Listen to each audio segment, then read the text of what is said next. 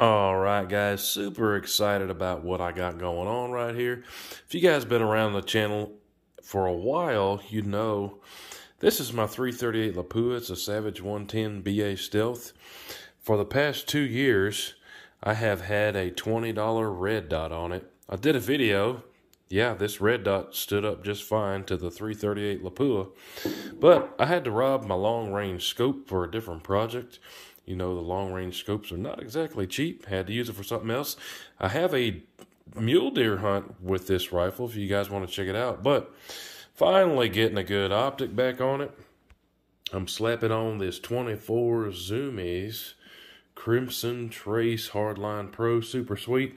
I have even busted out the levels and the torque wrenches. Got to have it done right when the boulots cost $5 a piece, but stay tuned, lots coming on this baby.